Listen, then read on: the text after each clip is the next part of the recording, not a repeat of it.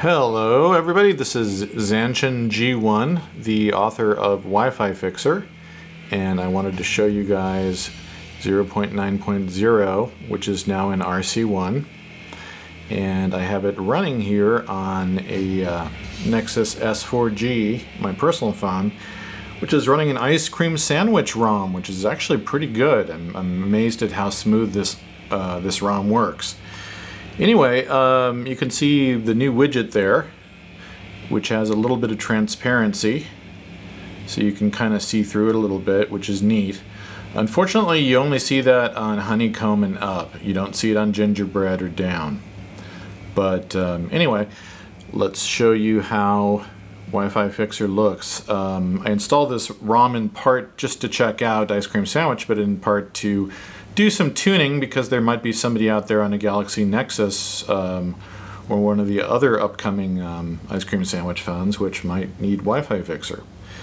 So anyway, you can see the new user interface. If you haven't seen it already, it's definitely a lot more usable than the old one and a lot easier to look at. It also lets you do more and gives you more information.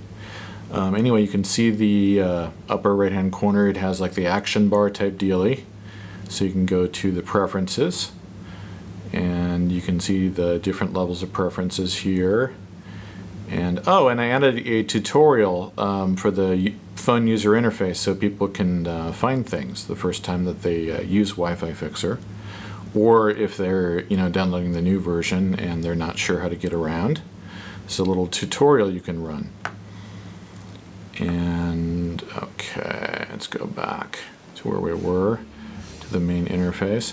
Yeah, there are even little buttons here now that you can use to turn on and off Wi-Fi directly. Let's go ahead and turn it off.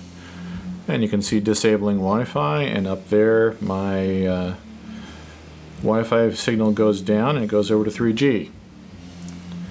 And you can turn the service off the same way, and you can turn them back on. I'm going to turn Wi-Fi back on.